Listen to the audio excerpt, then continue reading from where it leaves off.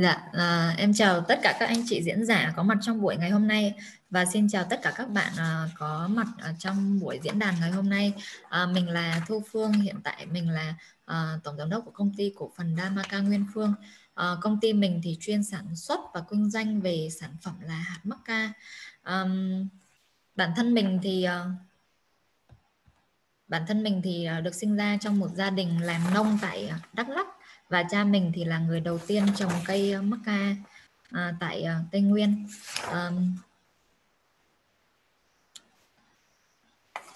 Mình share cái phần này lên cho các bạn có thể nhìn rõ hơn.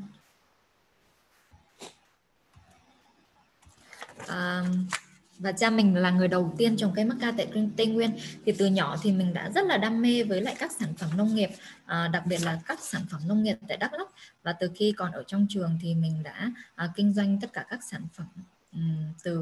đem các sản phẩm nông nghiệp của quê hương mình đem ra thành phố Đà Nẵng để kinh doanh. Và sau những cái lần mà về thăm gia đình hay là những lần đi học mà trở về quê hương thì mình nhận thấy là mình cần phải quê hương mình thì có rất là nhiều tiềm năng, nhưng mà còn chưa có thể là sử dụng hết được những cái tài nguyên đó. Chính vì vậy là mình nghĩ đến việc là bản thân mình sẽ cần phải giải quyết một số cái vấn đề giúp cho gia đình cũng như là bà con nông dân tại quê hương làm sao để có được những cái sản phẩm đầu ra tốt hơn, chất lượng tốt hơn đến tay người tiêu dùng và nâng cao được giá trị kinh tế. Cũng như là trong quá trình trở về quê hương thì mình nhận thấy là các bạn thanh niên tại địa phương thì thường bỏ quê lên thành phố lớn để lập nghiệp và không có công ăn việc làm ổn định. Chính vì vậy là mình muốn xây dựng một công ty làm sao để có thể tạo công ăn việc làm cho thanh niên tại địa phương, cũng như là xây dựng được cái thương hiệu. Trước mắt là vào thời điểm đó thì mình đã quyết định khởi nghiệp với lại cây mắc ca, tại vì đây là một giống cây trồng mới và hầu như là đầu ra của sản phẩm không có, gia đình mình làm ra và không có đầu ra cho bà con nông dân. Chính vì vậy là mình muốn xây dựng được một cái thương hiệu cho sản phẩm hạt mắc ca tại Đắk Lắk, cũng như là thực hiện được cái đam mê kinh doanh của mình, làm bán được các cái sản phẩm nông nghiệp với giá trị kinh tế cao và mang lại lợi ích không chỉ cho bà con nông dân tại địa phương mà mang lại lợi ích cho khách hàng. Mình và bản thân mình thì bắt đầu khởi nghiệp vào năm 2016. Từ những cái sự yêu thích về sản phẩm nông nghiệp, mình đã bắt đầu đi tìm hiểu các cái công nghệ chế biến sản phẩm hạt mắc ca. Và thời điểm này thì các cái sản phẩm hạt mắc ca tại địa phương thì hầu như là gia đình mình làm ra và chỉ có bán để làm họ ươm làm giống thôi, và không biết chế biến như thế nào. Nhưng mà trên thị trường thì các sản phẩm hạt mắc ca thì được bán với giá rất là cao. Mình nhận thấy đây là một cơ hội cho bản thân mình cũng như là cho quê hương mình, thì mình đã bắt đầu đi tìm công thức chế biến cho sản phẩm vào đầu năm 2016. Và sau khi vay vốn của gia đình được hơn 100 triệu thì mình đã bắt đầu khởi nghiệp với sản phẩm này. Thời gian đầu thì cũng trải qua rất là nhiều lần thất bại, chế biến không thành công. Mình cũng phải thay đổi một số máy móc, tại vì ở Việt Nam thì hầu như là không có một công ty nào có thể sản xuất, chưa có các công ty sản xuất hạt mắc ca, cho nên hầu như là không biết tìm hiểu công nghệ chế biến từ đâu. Chính vì vậy là mình phải đi tìm hiểu công nghệ chế biến. Trải qua thất bại cũng bị thua lỗ rất là nhiều, nhưng mà sau hơn 6 tháng thì mình đã tìm ra được công thức chế biến riêng cho sản phẩm hạt mắc ca của mình. Sau đó thì mình đã xây dựng nên một thương hiệu riêng cho công ty, đó là thương hiệu hạt mắc ca Đắk Lắk Nguyên Phương. Và đến năm 2018, sau hơn 2 năm kinh doanh thì sản phẩm của công ty được thị trường đón nhận rất là tốt, được đánh giá rất là tích cực, và bản thân mình quyết định là mở rộng cái quy mô để có thể tiêu thụ được nhiều sản phẩm của bà con nông dân tại địa phương và các tỉnh lân cận thuộc khu vực Đắk Lắk như là Lâm Đồng, Gia Lai hoặc là Đắk Nông.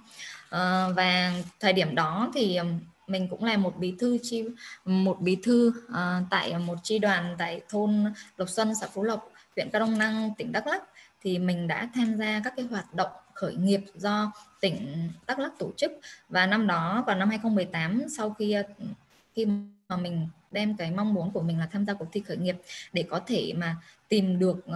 những cái đầu ra cho sản phẩm của công ty, thì rất là may mắn thì bản thân mình đã nhận được giải nhất của cuộc thi và tìm thêm được một số nhà phân phối không chỉ trong tỉnh và ở một số thành phố tại Việt Nam. Cùng năm thì mình cũng nhận được một số đơn hàng xuất khẩu tiểu ngạch qua Đài Loan và Canada. Đến năm 2019 thì công ty sau khi mở rộng quy mô thì công ty mình đã xây dựng thêm một dòng thương hiệu macca cao cấp mang thương hiệu là Damaca. Và khi mở rộng quy mô thì cái nguồn vốn của công ty mình ở giai đoạn này nó bị thiếu hụt rất là nhiều. Sản phẩm nông nghiệp thì hầu như tất cả các bạn nông nghiệp khi khởi nghiệp từ nông nghiệp thì mọi người đều biết là sản phẩm nông nghiệp nó chỉ ra ở một vụ trên một năm, và tất cả các công ty khởi nghiệp đều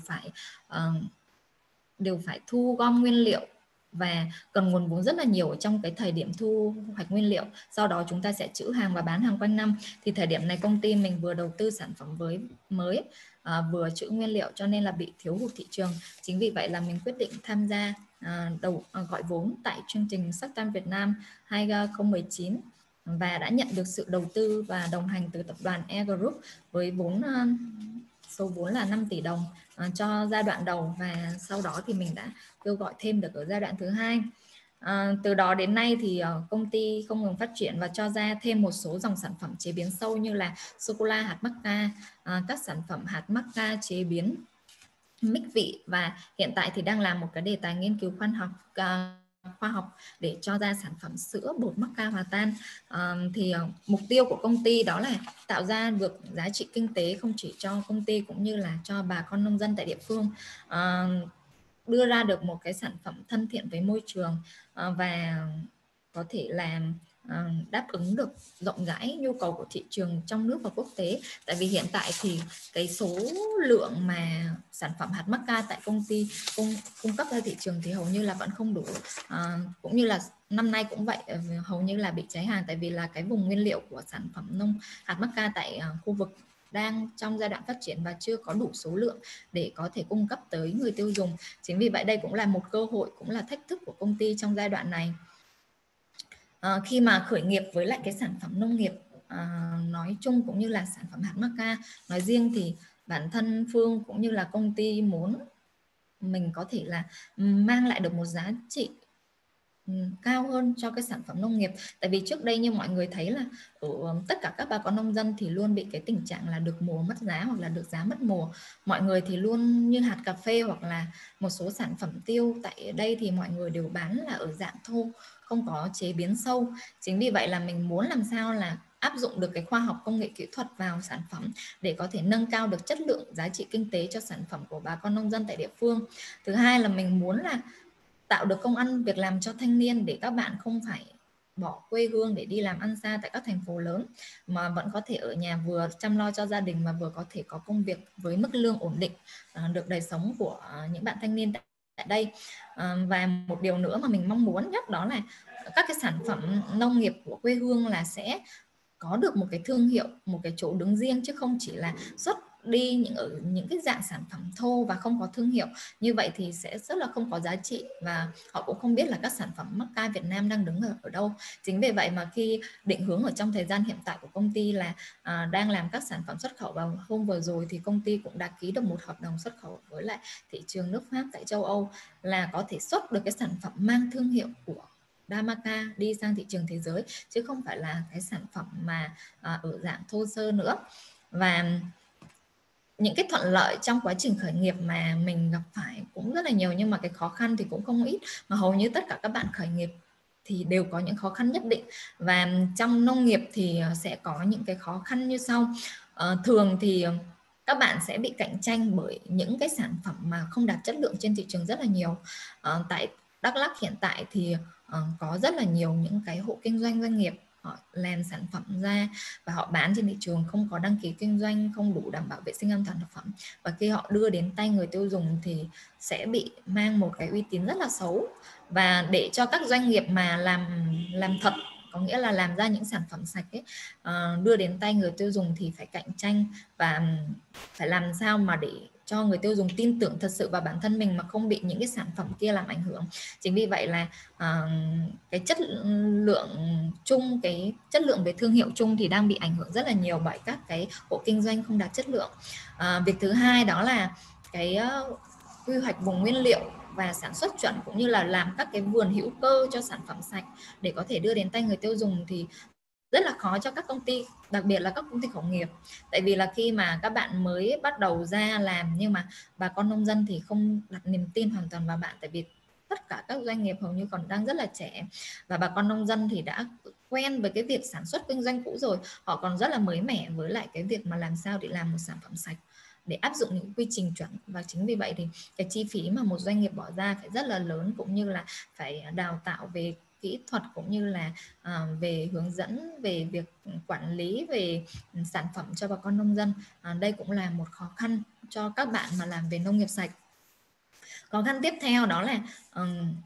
tất cả, hầu như là trong tất cả các ngành, không chỉ nông nghiệp đâu, mọi người đều khó khăn về nguồn vốn. Như mọi người cũng biết là chính phủ cũng cho ra rất là nhiều các chính sách hỗ trợ các doanh nghiệp vừa và nhỏ, nhưng mà hầu như tất cả các doanh nghiệp khởi nghiệp thì để áp dụng được những cái chính sách này nó rất là khó, đặc biệt là ở khu vực nông thôn. Tại vì là các cái chính sách đưa ra có giảm lãi suất có, nhưng mà đều phải các doanh nghiệp đều phải là có tài sản thế chấp, hay là các doanh nghiệp phải có cái gì để thế chấp được với ngân hàng thì các bạn mới được vay những cái nguồn vốn ưu đãi, hoặc là mới được sử dụng các cái chính sách đó. Nhưng mà hầu như các doanh nghiệp khởi nghiệp như chúng ta thì nguồn vốn hầu như là không có nhiều. Bản thân mình thì khi khởi nghiệp cũng phải vay mượn từ gia đình, và hiện tại cũng vậy, hiện tại vẫn đang vay mượn từ gia đình rất là nhiều, cho nên là chúng ta không có các cái tài sản để thế chấp để ứng dụng được,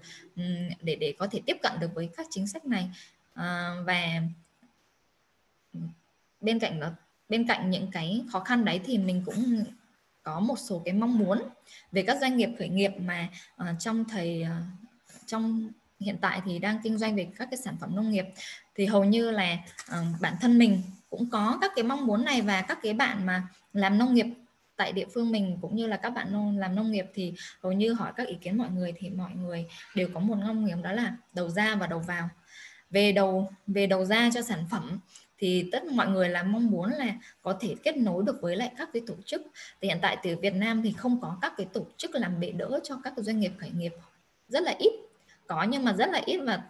tại các cái tỉnh vùng sâu vùng xa như mình thì hầu như là cũng không có đâu, không có các cái bệ đỡ doanh nghiệp, không có các mentor, hay là không có những cái doanh nghiệp đi trước có kinh nghiệm hơn để đỡ đầu cho các doanh nghiệp đi sau. Chính vì vậy mà mình mong muốn là làm sao có thể kết nối được tất cả các doanh nghiệp khởi nghiệp đối với lại các cái cá nhân tổ chức có những cái mối quan tâm về các sản phẩm nông nghiệp, có những cái mong muốn làm nông nghiệp sạch, để có thể giúp đỡ các doanh nghiệp khởi nghiệp có thể mở rộng thị trường, không chỉ ở trong nước mà có thể là mở rộng xuất khẩu sang nước ngoài. Và mong muốn thứ hai đó là về đầu vào, đó là về nguồn vốn, cũng như là một cái số chính sách hỗ trợ cho doanh nghiệp ở cái giai đoạn mà xây dựng doanh nghiệp sản phẩm sạch. Thế là có cái chính sách nào tốt hơn không để doanh nghiệp có thể tiếp cận được những cái chính sách của nhà nước, tiếp cận về cái nguồn vốn. Thứ hai là tiếp cận đối với những cái mô hình mà các tổ chức mà hỗ trợ doanh nghiệp một cách tốt hơn. Để tại vì là hiện tại thì mình thấy là chỉ có một vài doanh nghiệp có thể tiếp cận được những cái vấn đề này. Hầu như các doanh nghiệp mà làm nông nghiệp thì mọi người lại không có sử dụng nhiều về các cái công nghệ cao, cho nên là hầu như là rất khó tiếp cận được với lại các cái chính sách này. Thì hy vọng là trong thời gian tới thì có thể làm thế nào cho các doanh nghiệp khởi nghiệp về nông nghiệp có thể tiếp cận được với lại tất cả các chính sách này, có thể áp dụng được nhiều khoa học công nghệ kỹ thuật tiên tiến vào sản phẩm để có thể nâng cao được chất lượng sản phẩm cho doanh nghiệp mình hơn, và tạo ra được những cái sản phẩm chất lượng mang thương hiệu của Việt Nam trong thị trường trong nước và quốc tế. Đây là phần trình bày của mình. Cảm ơn các bạn lắng nghe, và hy vọng là có thể cái câu chuyện khởi nghiệp của mình cũng như là những cái khó khăn mong muốn của mình có thể giúp ích được cho mọi người trong cái quá trình khởi nghiệp của mình.